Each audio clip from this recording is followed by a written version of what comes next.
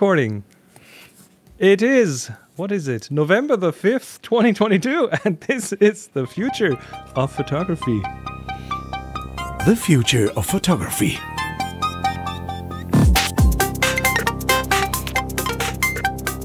Yes, we're all back with more stuff. I'm just slightly confused today, but never mind. Let me tell you a story to help ease your confusion. And because tonight is Guy Fawkes Night, which is a traditional night in the UK where we celebrate somebody who tried to blow up the Houses of Parliament. We celebrate that by building bonfires, building effigies of that person, his name was Guy Fawkes, throwing them on top of the bonfire and burning him. And that's a national celebration we do every year on the 5th of November, and it's always accompanied by fireworks. History. And people lose fingers and stuff. They're talking about maybe substituting Boris Johnson. All the harm he did. That's another element of the national pastime, is who should we burn on the bonfire this year. It's always a good topic. There's a lineup. History and the way we celebrate history, I think every country has their weirdnesses there. So I hope I've solved your confusion for you, because it's a perfectly straightforward story, of course. Of course it is. Of course History as literature, which is really what it is, isn't it? Yes. So today, we're not going to talk about how each of us is...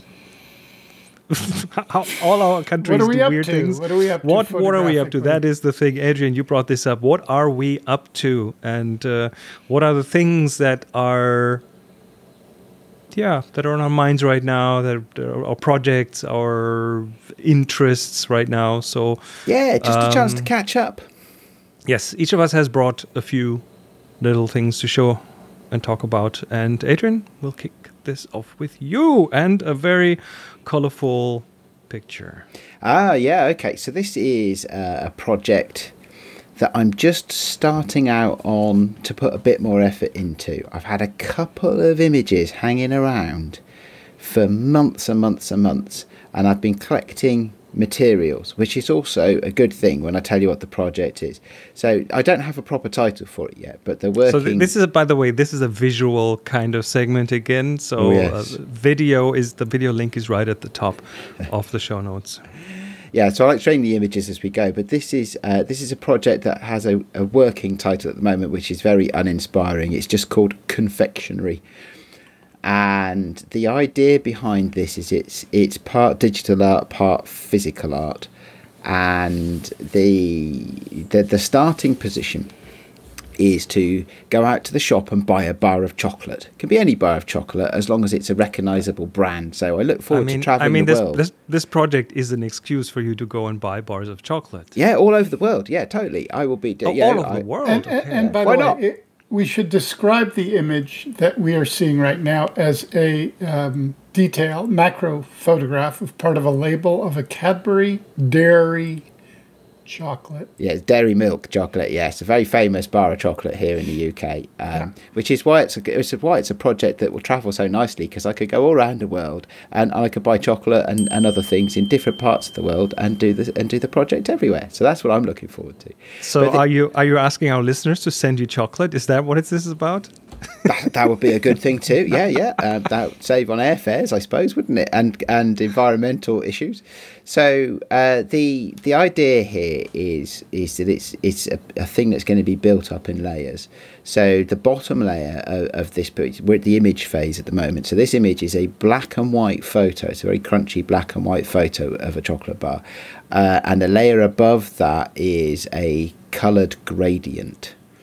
Now, this particular chocolate bar is mostly just purple, right? So there is, the gradient I've placed over it is basically just purple. But others, of course, have different colours, and you end up with you can have a gradient with 2 or 3 stops on it with different colours at each place, and you could do radial, you could do linear, that sort of thing. The idea is I'm colouring outside the lines, and then beyond that, so that's the digital art bit, if you like, and then the idea that I'm playing with at the moment, and I'm not quite sure. Should I mute you, Jeremiah? Hold on.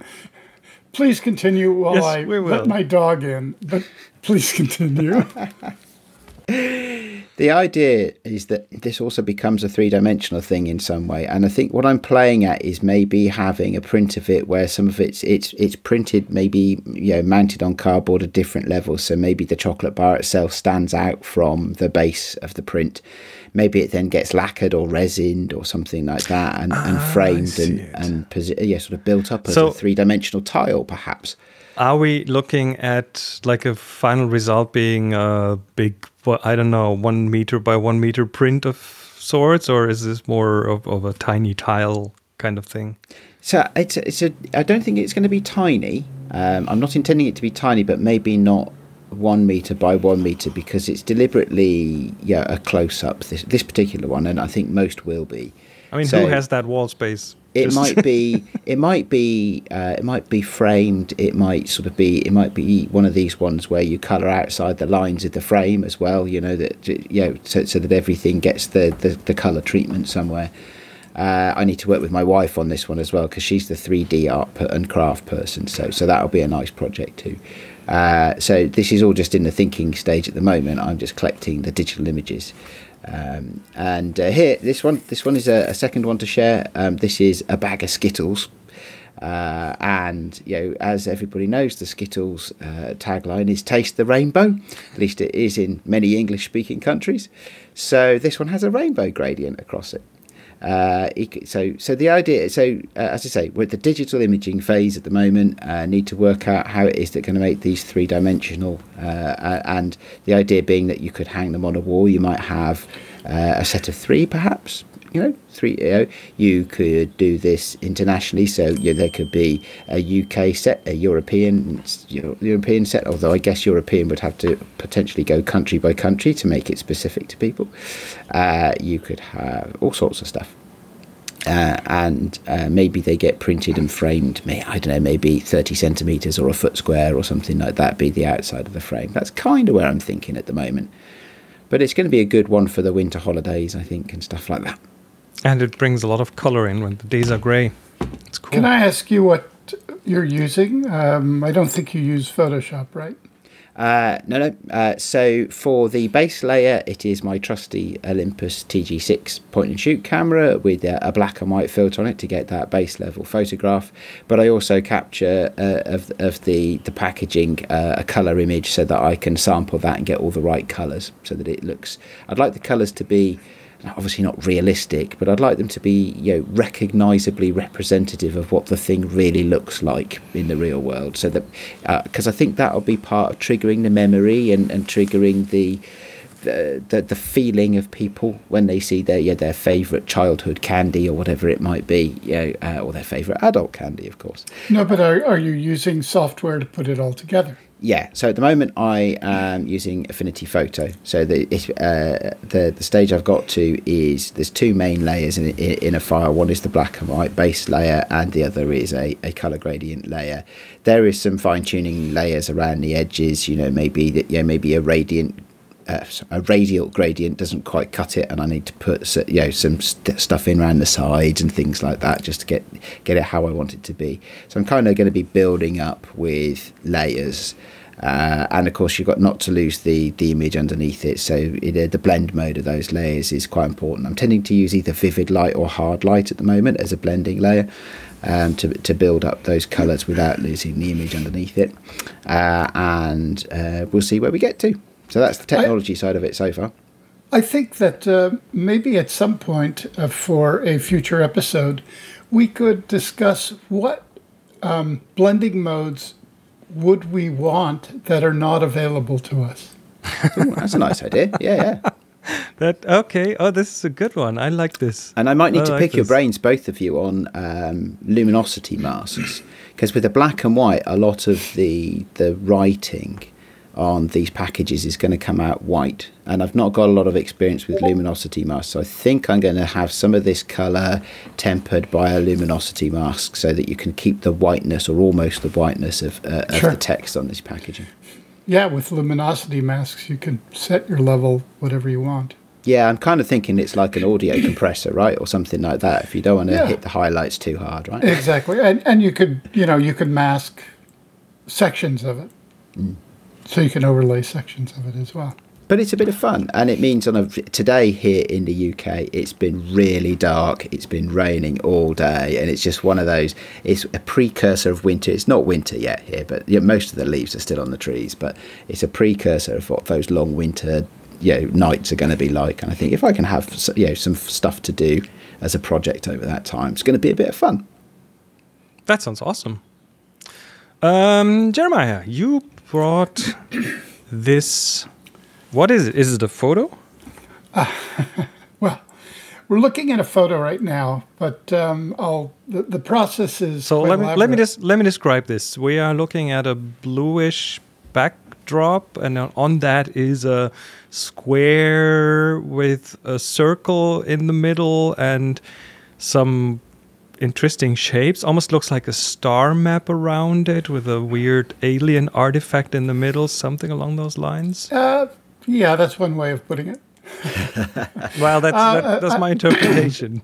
Again, I'll kind of drift off my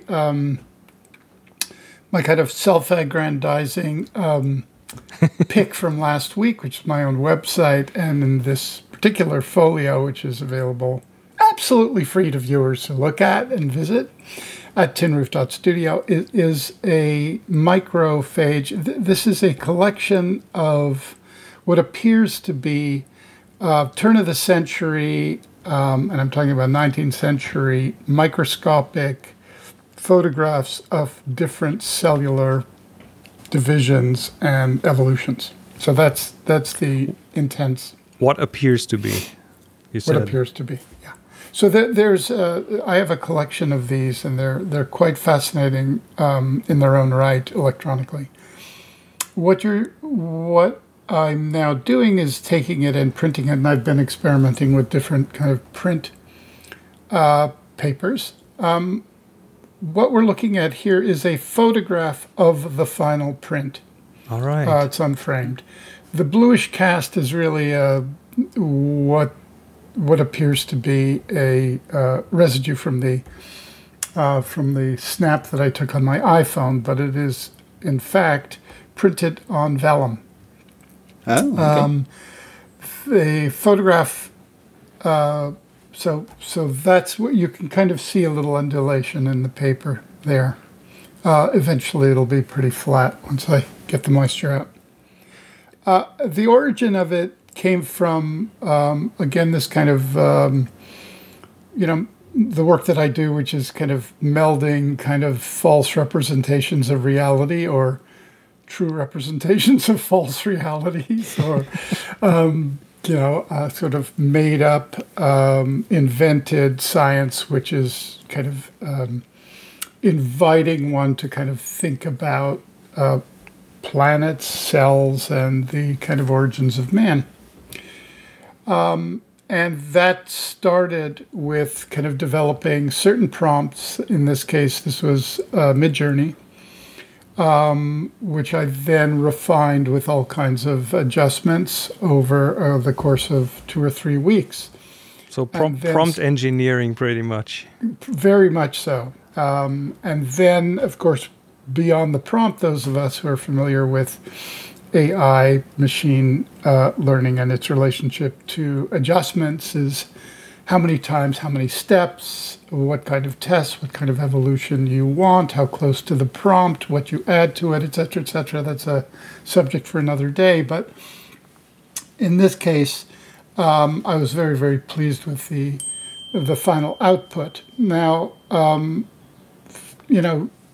what I've done in the past often is take digital imagery and then use traditional printing methods or even sculpting methods. I mean, last year I did a kind of 3D printed bas-relief of landscapes, mountain landscapes that I had done, in that case in World Creator, Unreal Engine, took the wireframe, had them printed.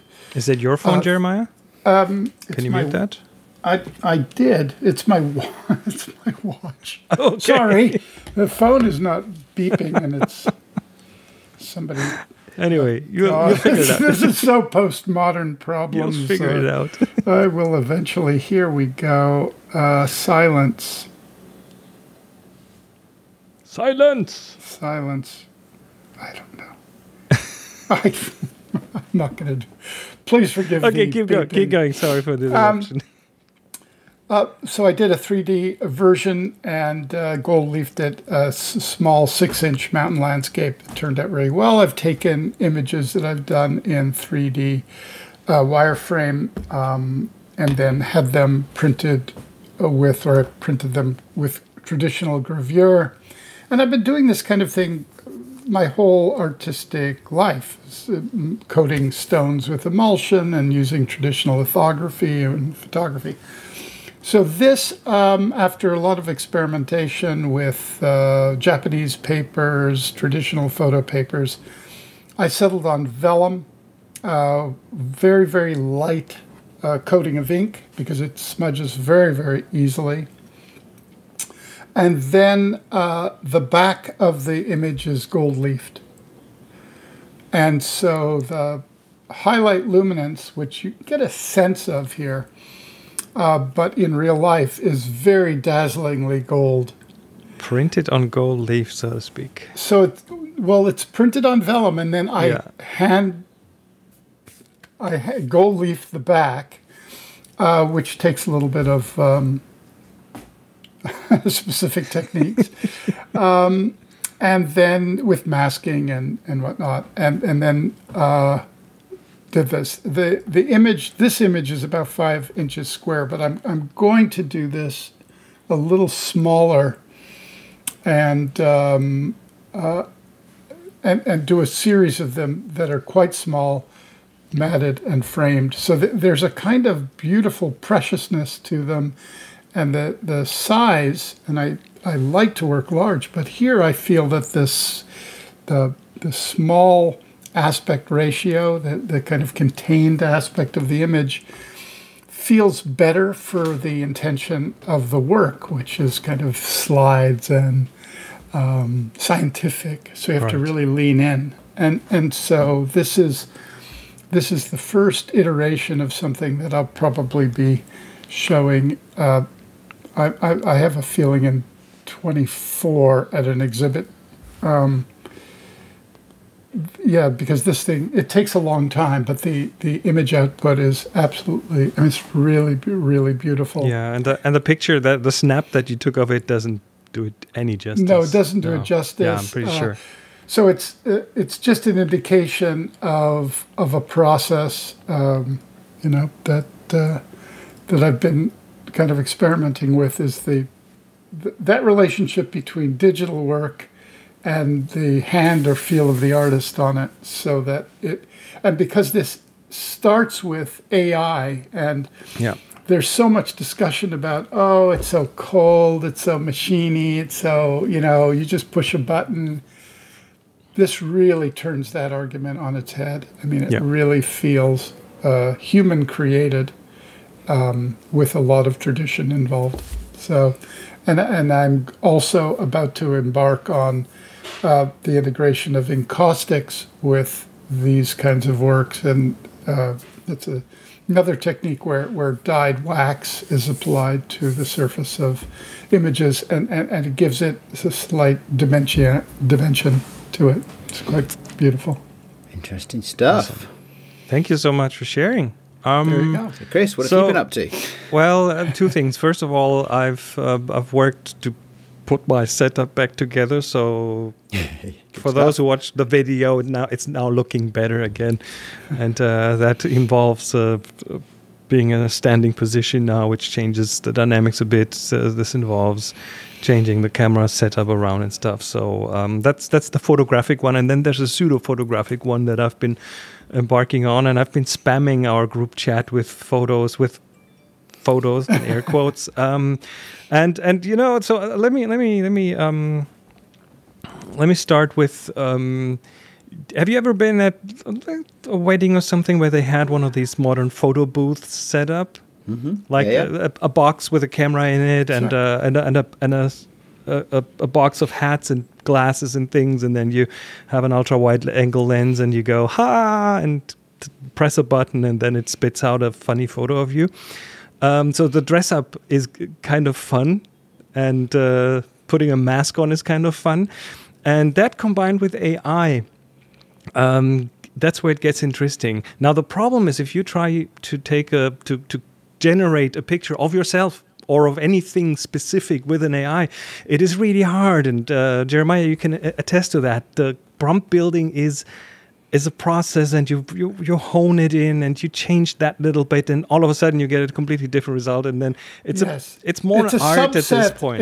It's a subset of the AI skill is to get a representation of a person, especially a non-famous person. The thing is, of course, people are in the data set. So if you want to create or generate a picture of Brad Pitt sitting on a green mushroom, then that is clearly possible, because there's lots of pictures of Brad Pitt in the data set. But if you want to take a picture of a specific person that is not in the data set, as in maybe yourself, then that is a bit more difficult. Now there's a system called Dream Booth, which is open source. It's on GitHub.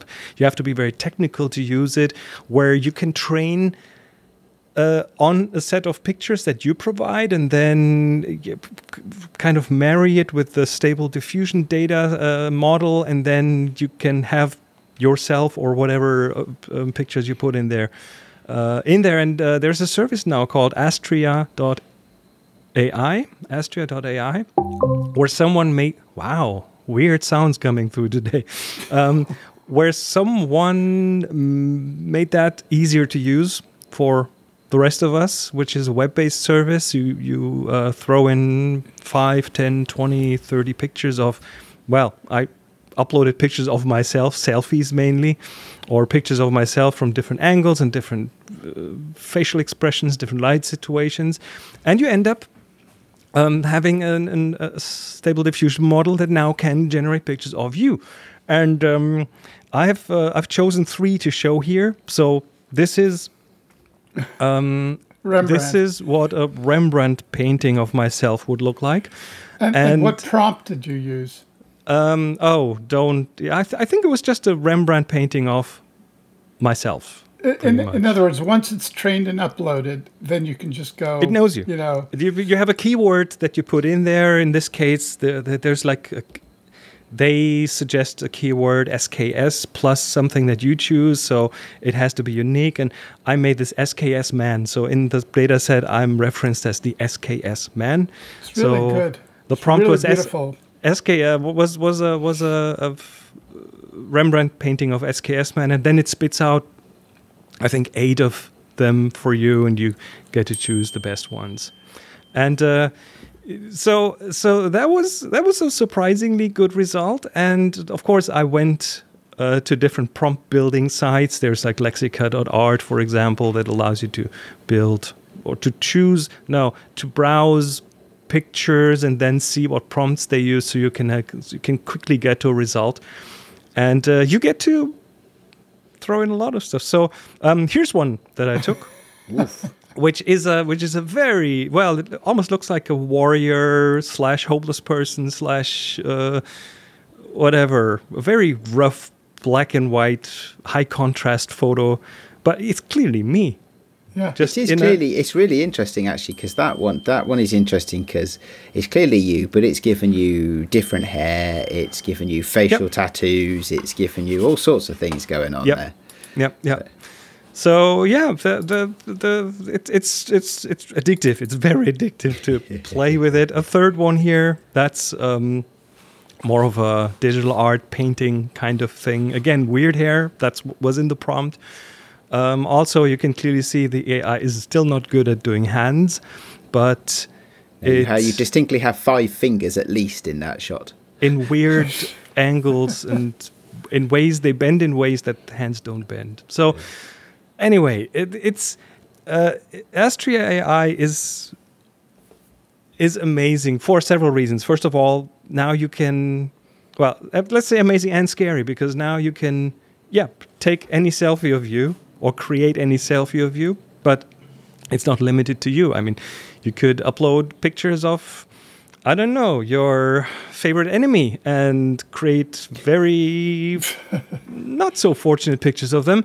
Or if you are a company that makes things, you could use that for product photography. So you upload pictures of your product, and then you can generate as many pictures as you like of that product in different light situations, in different settings. Let's say a hat on different people's heads, or a widget that certain people are holding, or that's lying in the grass or in sand, or I don't know. So what they've done is they've taken a collab, basically, and put a front end on it, and pretty much. And created the ability to train a model on whatever you want in a limited way.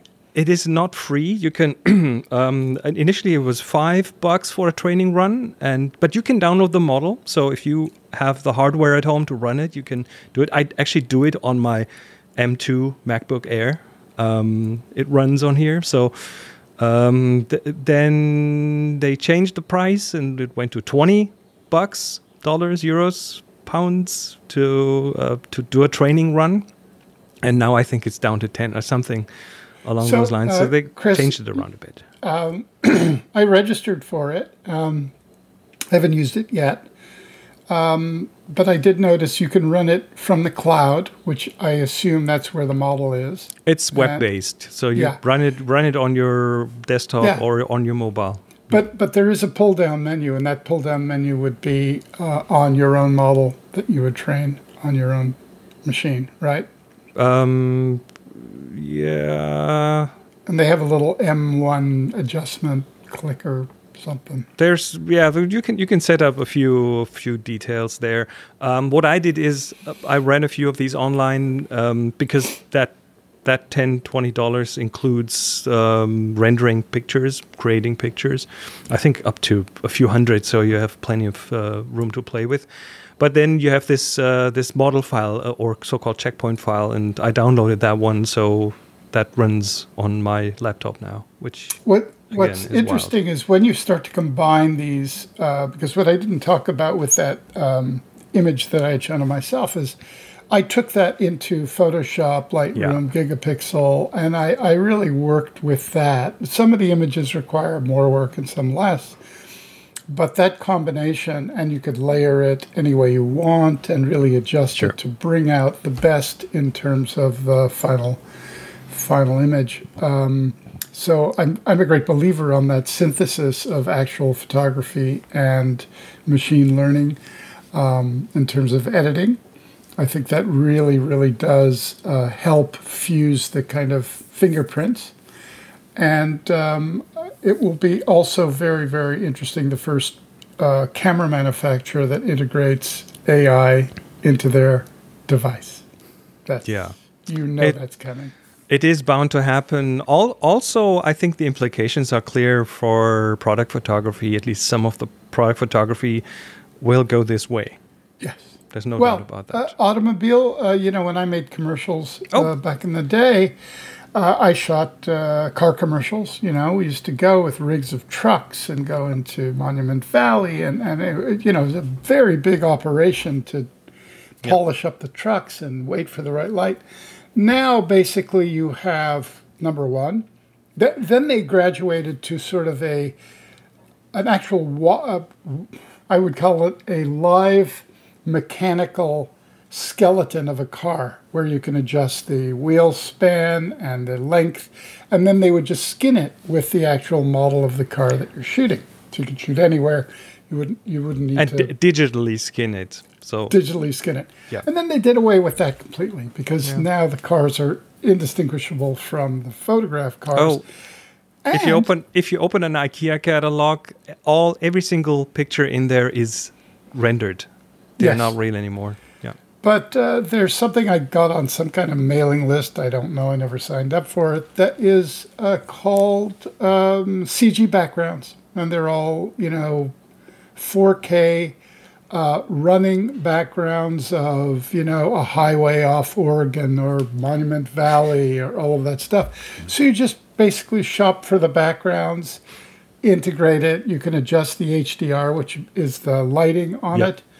Throw in your digital car, and boom, doesn't cost very much compared to what we used to spend. But here it's even different because you take pictures of your car, just 360-degree pictures of your car, throw them in there, train the model, and then tell it place the car on a highway in Utah, and make sure there's big monumental mountains in the background. Well, have you tried that with your own image? In other words, output the image, upload it, say, to anything you can outpaint, like a DALL-E 2 or nowadays Stable Diffusion. I think their models have one on. Yeah, haven't gone that deep just yet, but and then you know what I mean. Put your face on a body on the moon, whatever you want to do, and that should work fine. Yeah. So that's what I've been playing with. That's certainly the future. It's visual. It's not photographic mostly, but it's visual, and yeah. But it uses a photographic sensibility, and I think that's part of it when uses we say photos. Photography. It uses photographs as a base material for training. So yeah, and the aesthetic approach that we all have in terms of how we react to images and have an intention to create images. A camera capture is one way. You know, a film capture is another way. A digital capture, a photo of a photo of a photo, and we go with software.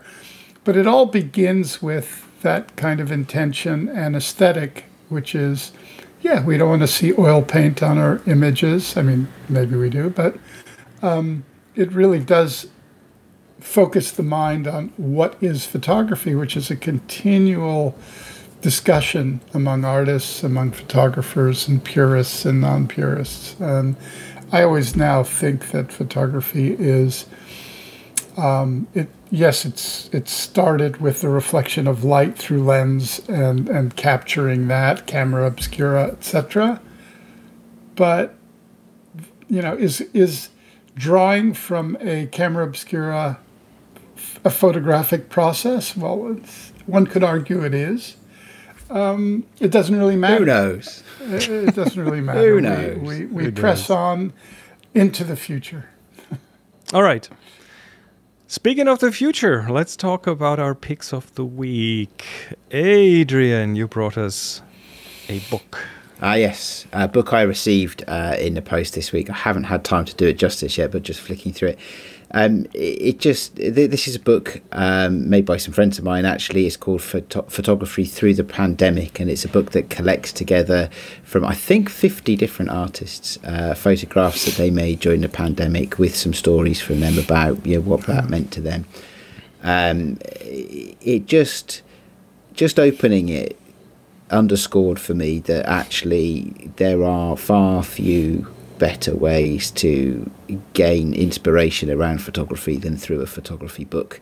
Many, if not all, of these people will have had online social media presences, but I don't do social media for photography really, and it lacks a certain something for me.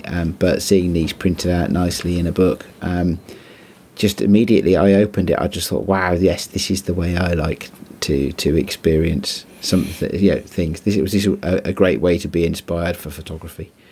I don't think the book is purchasable at the moment because it was a Kickstarter project, but it's one that I will thoroughly enjoy. Beautiful, physical art. Oh yeah, who would have thought? Another physical book. Jeremiah, you recommend the Apollo Remastered. Yes, Ultimate Photographic Record. This is a dazzling tome, not cheap, but I did order it when they announced it. They have taken all of the fabulous work that these astronauts had done in the early days of the Apollo program and cleaned these negatives and recolored them, remastered them, and they are fantastic. This is a very, very strong book, and sometimes we take often some of these for granted now that the space program has been with us for a long time. But remember, these are some of the very first that that were taken, and you could only get into the mindset of how these astronauts saw the world at this moment, some of the first, and these are very strong images, all done with that very famous Hasselblad. So, yeah, and just think about, we haven't been on the moon in 50 years. that's right. So Back soon, maybe. maybe. Maybe very soon. All right. Thank you. Chris. What I'm bringing to you is something big is coming. There is a teaser that just dropped the other day. Today is the 5th of November, and there's a teaser out there, a teaser video on the Affinity or Serif Affinity website. I think he's the boss. He's teasing that something big is coming and claims that something about more power and a fluid workflow and next level and new ways of working. Everything you want in a creative suite. So that's a jab at Adobe there, because that's what they call their suite. And then he ends it with one more thing, something we know you've been waiting for, which makes me think about, is that finally the long anticipated Lightroom killer, the digital asset management system? Could be. Is that a lot of AI integration? Are they catching up on that side? Is that maybe even a video centric thing? So That would anyway, sound interesting. Yeah, the thing that I thought about is possibly one of the things that they've had on their website for ages, which I would love to get my hands on, is Affinity Publisher for iPad. I don't think that's what this is about. It seems bigger than that, doesn't it? It seems But bigger than that. But again, it's a teaser. Today is the Who 5th of November. They are going to announce that they're going to reveal whatever it is on the 9th of November, which is when this episode releases. So we might be completely off track here. I have no idea what this really means. But I've been a user of Serif's Affinity Suite since it came out pretty much. And I know a lot of people who are not happy with Adobe's subscription model, have switched over. My brother is a professional graphic designer. He hasn't touched Adobe in years. So it's a competition, and I think Adobe needs competition. So they have to say their latest updates are. Oh, they are doing great work, but they do need competition. everybody needs competition, don't yes. Yeah, I mean, Lightroom doesn't really have a way to organize. There's no competitor to Lightroom right now. Oh, and people have years and years and years of editing history, metadata history in their Lightroom catalog. So Yes, I do. if you've been an early user of Lightroom, then it's just from that point of view very, very difficult to leave that ecosystem. So yeah, if they were clever, they'd make a porting API. Right? Someone else tried that and it didn't work out that well. So we'll see. We'll see. I'm curious. I'm really curious. Maybe next week we'll be all like, I'll shrug and go, okay. Yeah, it's publisher for iPad. Hey, maybe it is publisher for iPad. Hey, I'll be happy with that, because then you can then you can create layout and send stuff off to print just working on an iPad natively. That'd be cool. Wouldn't that be nice? I'd be happy with that. Yeah. No, it's bigger for sure. Well, we'll see. We'll see. Maybe. We'll see. All right, that brings us to the end of our episode. We've had fun putting this together. It was the whole playful nature of the things that I've been playing with and that you guys have been playing with. Thanks for sharing that. That's really good. So Yeah, it's fun. we are The Future of Photography, and we'll be back in a week, I guess. Right? Usually. Yeah. I think so. Not sure in which constellation, but anyway, now that the video production suite is back up and running, I think we're all set. You can, of course, find us online at thefuturephotography.com. We are on Twitter at TFOPNow. And with that, thanks everyone for being here. Till next time. Bye. Bye now.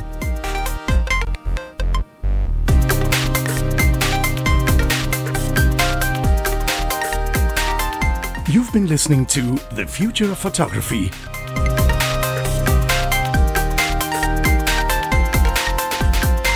Subscribe to the show wherever you get your other podcasts. Find the show notes and more information at thefutureofphotography.com.